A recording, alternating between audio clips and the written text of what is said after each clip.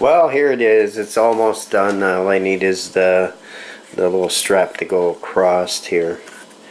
And it won't tell me what you think. Right, it's out of focus. Let's see. There it is. Tell me what you think. Pretty cool.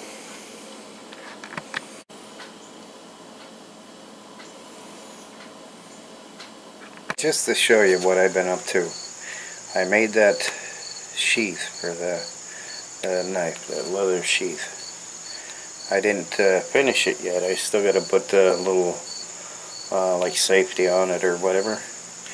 But my idea was make it a left-handed knife, for the plain and simple fact that, like, if you're walking around in the woods or wherever and something happens where something comes up upon you, you'll go for your gun first.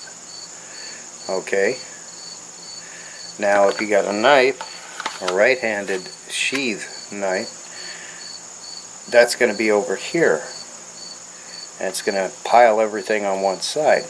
So I made a left-handed sheath knife, plus with a gun.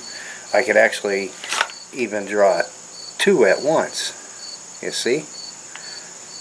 And that's a lot more convenient than having everything over on the one side.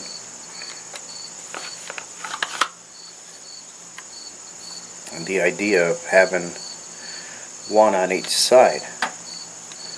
And most of the time you buy them in stores, they only give you the right-handed side, and most people are right-handed, and when they buy a gun they'll be getting a right-handed holster.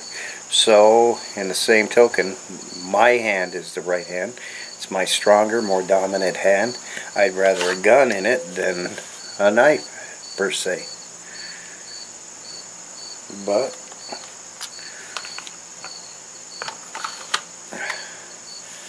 I feel like a backup or a secondary weapon, such as a knife, should be accessible just as quickly. And to put it over here, then you're blocking off the gun. Either you got to shift your gun back, which puts it back here.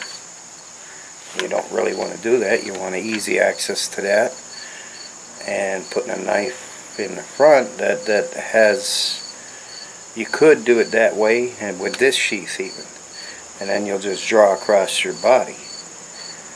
But with a right-handed sheath, you'll have to use your right hand. So I feel like a left-handed sheath is a ton better for a right-handed guy.